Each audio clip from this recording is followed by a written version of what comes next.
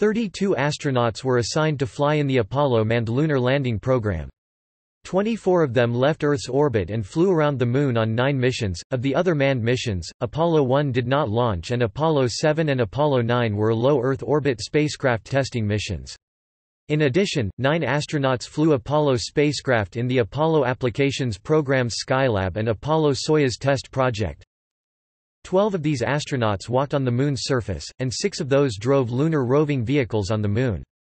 While 3 astronauts flew to the Moon twice, of which 2 landed, none landed on the Moon more than once. The 9 Apollo missions to the Moon occurred between December 1968 and December 1972. Apart from these 24 men who visited the Moon, no human being has gone beyond low Earth orbit. They have, therefore, been farther from the Earth than anyone else. They are also the only people to have directly viewed the far side of the Moon. The 12 who walked on the Moon are the only people ever to have set foot on an astronomical object other than the Earth. Of the 24 astronauts who flew to the Moon, 2 went on to command a Skylab mission, 1 commanded Apollo-Soyuz, 1 flew as commander for approach and landing tests of the Space Shuttle, and 2 went on to command orbital Space Shuttle missions. A total of 24 NASA astronauts from the Apollo era flew on the Space Shuttle. Prime crew members. NASA's Director of Flight Crew Operations during the Gemini and Apollo programs was Donald K. Dickie Slayton, one of the original Mercury 7 astronauts, who was medically grounded in September 1962 due to a minor cardiac arrhythmia, paroxysmal atrial fibrillation. Slayton was responsible for making all Gemini and Apollo crew assignments. In March 1972, Slayton was restored to flight status, and flew on the 1975 Apollo-Soyuz test project mission. The prime crew members selected for actual missions are here grouped by their NASA astronaut selection groups, and within each group in the order selected for flight. 2 versions of the Apollo Command Service Module (CSM) spacecraft were developed, Block I intended for preliminary low Earth orbit testing, and Block II which was designed for the lunar landing. The Block I crew position titles were Command Pilot, Senior Pilot (second seat), and Pilot (third seat). The corresponding Block II titles were Commander, Command Module Pilot (second seat), and Lunar Module Pilot (third seat). The second-seat pilot was given secondary responsibility for celestial navigation to keep the CSM's guidance computer accurately calibrated with the spacecraft's true position, and the third-seat pilot served as a flight engineer, monitoring the health of the spacecraft systems. From the Mercury 7. Virgil I. Gus Grissom, pilot of Liberty Bell 7 and commander of the first manned Gemini 3, Grissom was selected in 1966 as command pilot for the first manned mission, Apollo 1, a low Earth orbit test of the Block I Command Service Module. This mission ended a month before its scheduled launch when a cabin fire on the launch pad killed Grissom and his entire crew, Ed White and Roger Chaffee, on January 27, 1967. According to Slayton, Grissom would have been his choice to be the first to walk on the Moon. Walter M. Schirra, Jr., pilot of Sigma 7 and commander of Gemini 6A, was selected to command a second CSM test flight which was cancelled in late 1966, at which time he was reassigned as Grissom's backup. 21 months after the Apollo 1 fire, Schirra commanded the first Block II CSM test flight, Apollo 7. He was the only member of the Mercury 7 to fly on all 3 programs. Alan B. Shepard, Jr., America's first man in space on Freedom 7, was originally selected to command Gemini 3, but was medically grounded for the duration of Gemini due to Meniere's disease and assisted Slayton in flight operations. After corrective surgery, Shepard was restored to flight status and commanded Apollo 14, the third successful moon landing mission. From Astronaut Group 2. All of these astronauts flew on Gemini, and except for White, each commanded 1 Gemini and 1 Apollo mission. Ed White, second-seat veteran of Gemini 4 who made the United States' first walk in space, selected as senior pilot second seat on Apollo 1. White was killed in the Apollo 1 fire along with Grissom and Chaffee. James A. McDivitt, commander of Gemini 4, selected in late 1966 to command the first Earth orbital flight test of the Apollo lunar module with the CSM. This mission flew in March 1969 as Apollo 9. After his flight, McDivitt was promoted to manager of lunar landing operations, and in August 1969 was promoted to manager of the Apollo spacecraft program. Frank F. Borman II, commander of Gemini 7, selected to command a higher Earth orbit test of the complete Apollo spacecraft. But when delays prevented the LM from being ready in time for its first flight in December 1968, Borman's mission was changed to the first lunar orbital flight of the CSM on Apollo 8. James A. Lovell Jr., second-seat veteran of Gemini 7, and commander of Gemini 12, flew as command module pilot second seat on Apollo 8. Lovell became the first to fly a second Apollo mission as commander of Apollo 13, the third lunar landing attempt. This mission was unsuccessful, due to a service module electrical system failure caused by an oxygen tank explosion. Lovell and his crew managed to return to Earth safely. Thomas P. Stafford, second-seat veteran of Gemini 6A and commander of Gemini 9A, commanded a lunar orbital test of the lunar module on Apollo 10. He also commanded the Apollo-Soyuz test project mission. John W. Young, second-seat veteran of Gemini 3 and commander of Gemini 10, flew as command module pilot on Apollo 10. Young later commanded the successful Apollo 16 lunar landing. He also commanded the first Space Shuttle flight, STS-1 Columbia, on April 12, 1981. He died January 5, 2018. Neil A. Armstrong, commander of Gemini 8, commanded Apollo 11, becoming the first man to set foot on the Moon. Charles Pete Conrad Jr., second-seat veteran of Gemini 5 and commander of Gemini 11, commanded Apollo 12, the second lunar landing. He went on to command Skylab 2, successfully completing repairs to the spacecraft that saved it for this and two subsequent missions. From Astronaut Group 3. This was the first class of astronauts for which test pilot experience was not required, but military jet fighter pilot experience was acceptable. 5 of this group got their first spaceflight experience as second seat on Gemini. David R. Scott, second-seat veteran of Gemini 8, flew as command module pilot on Apollo 9, and commanded the Apollo 15 lunar landing. Eugene A. Cernan, second-seat veteran on Gemini 9A, flew as lunar module pilot on Apollo 10, and commanded the final lunar landing mission Apollo 17. Michael Collins, second-seat veteran on Gemini 10, flew as command module pilot on Apollo 11. Edwin E. Buzz Aldrin Jr., second-seat veteran on Gemini 12, flew as lunar module pilot on Apollo 11, the first moon landing. Richard F. Gordon Jr., second-seat veteran on Gemini 11, flew as command module pilot on Apollo 12. Gordon was selected to command the Apollo 18 lunar landing, which was later cancelled. The remaining 6 members of this group were selected for their first space flights on Apollo. Roger B. Chaffee, selected as pilot third seat on Apollo 1, was killed with Grissom and White in the fire. Don F. Eisele, flew second seat on Apollo 7. Walter Cunningham, flew third seat on Apollo 7. Russell L. Rusty Schweikert, flew as lunar module pilot on Apollo 9. Schweikert performed an EVA outside the spacecraft, testing the portable life support system used on the Moon.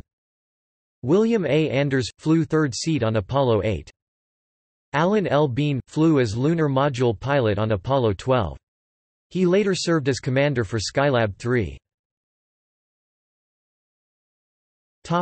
From Astronaut Group 4. In June 1965, NASA named a group of 5 scientist astronauts, the first group qualified by doctorate degrees rather than test or military fighter pilot experience. Geologist Harrison H. Jack Schmidt participated heavily in the geological training of the lunar landing astronauts, as well as assisting in the analysis of returned samples and the preparation of mission reports. In 1970, he was selected as lunar module pilot for the Apollo 15 backup crew, and prime crew on Apollo 18. When program cutbacks cancelled missions 18 through 20, NASA's lunar geological community insisted on having a geologist on the Moon, so Slayton reassigned Schmidt to Apollo 17. From astronaut Group 5. NASA named a group of 19 more astronauts in April 1966. None had spaceflight experience before their Apollo mission. Kenneth Mattingly II, selected as Prime Command Module pilot for Apollo 13. Mattingly was exposed to German measles days before the flight and was grounded by the flight surgeon. He swapped places with his backup and flew on Apollo 16. He also flew on STS-4 and STS-51C. John L. Jack Swigert Jr. flew as Mattingly's backup on Apollo 13. Fred W. Hayes Jr. flew as lunar module pilot on the unsuccessful Apollo 13. Hayes was selected to command the Apollo 19 lunar landing, which was cancelled. Hayes would later be named commander of the first crew for the Space Shuttle's approach and landing tests using the prototype Space Shuttle Enterprise. Stuart A. Roosa, command module pilot on Apollo 14. Edgar D. Mitchell, lunar module pilot on Apollo 14. Alfred M. Worden, command module pilot on Apollo 15. James B. Irwin, lunar module pilot on Apollo 15. Charles M. Duke Jr. first achieved public recognition as capsule communicator during the Apollo 11 moon landing, notable for the quote, "Less than pre greater than / pre greater than ... we copy you on the ground. You've got a bunch of guys about to turn blue, we're breathing again. Thanks a lot." Duke flew as lunar module pilot on Apollo 16. Ronald E. Evans Jr. command module pilot on Apollo 17. Other astronauts who trained for Apollo but did not fly. L. Gordon Cooper Jr. from the Mercury 7, veteran of Mercury Faith 7 and commander of Gemini 5, was replaced as Apollo 14 commander by Alan Shepard and resigned from NASA in 1970. Clifton C. Williams Jr. from Group 3, was named as Schweikert's lunar module pilot backup crew, but was killed when the T-38 jet he was flying crashed near Tallahassee, Florida on October 5, 1967. He was replaced with Bean, who flew on Apollo 12. Edward G. Givens Jr. from Group 5, was on the support crew of Apollo 7, but died in a car crash near Houston, Texas on June 6, 1967. Joseph H. Engel, from Group 5, was originally named as Apollo 17 lunar module pilot, but lost his slot to Schmidt. After Apollo, he flew in the Space Shuttle approach and landing tests, then commanded STS-2 and STS-51I. Apollo astronauts who walked on the Moon. 12 people have walked on the Moon. 4 of them are still living as of November 2018. All manned lunar landings took place between July 1969 and December 1972 as part of the Apollo program. On each of the Apollo 17 extravehicular activities (AVAs), Harrison Schmitt was the second person out of, and the first person back into, the lunar module. Schmitt is thus the 12th and last person to have stepped onto the Moon. Eugene Cernan, as the second person to enter the lunar module on the final EVA, was the last person to have walked on the Moon. Alan Shepard was the oldest person to walk on the Moon, at age 47 years and 80 days. Charlie Duke was the youngest, at age 36 years and 201 days. Jim Lovell and Fred Hayes were scheduled to walk on the Moon during the Apollo 13 mission, but the lunar landing was aborted following a major malfunction en route to the Moon. Hayes was again scheduled to walk on the Moon as commander of Apollo 19, but Apollo 18 and Apollo 19 were cancelled on September 2, 1970. Joe Engle had trained on the backup crew for Apollo 14 to explore the Moon with Cernan, but Engle was replaced by Schmitt on the primary crew for Apollo 17. Schmitt had previously been crewed with Apollo 12 command module pilot Dick Gordon in anticipation of Apollo 18, but Schmitt replaced Engle on Apollo 17 after the cancellation of Apollo 18 and Apollo 19, leaving Gordon as the last Apollo astronaut to train extensively for lunar exploration without ever landing on the Moon. Apollo astronauts who flew to the Moon without landing. Besides the 12 people who have walked on the Moon, 12 more have flown to within 0.001 lunar distance of its surface. During each of the 6 missions with successful lunar landings, 1 astronaut remained in lunar orbit while the other 2 landed. In addition, the 3-person crews of Apollo 8 and Apollo 10 also entered lunar orbit, and the crew of Apollo 13 looped around the Moon on a free return trajectory. All 9 manned missions to the Moon took place as part of the Apollo program over a period of just under 4 years, from 21 December 1968 to 19 December 1972. The 24 people who have flown to the Moon are the only people who have traveled beyond low Earth orbit. 12 of them are still living as of May 2018. Jim Lovell, John Young, and Eugene Cernan are the only 3 people to have flown to the Moon twice. Young and Cernan each set foot on it during their respective second lunar missions, while Lovell is the only person to have flown to the Moon twice without landing. During Cernan's first lunar mission on Apollo 10, he tied the present record set by Bill Anders on Apollo 8 as the youngest person to fly to the Moon.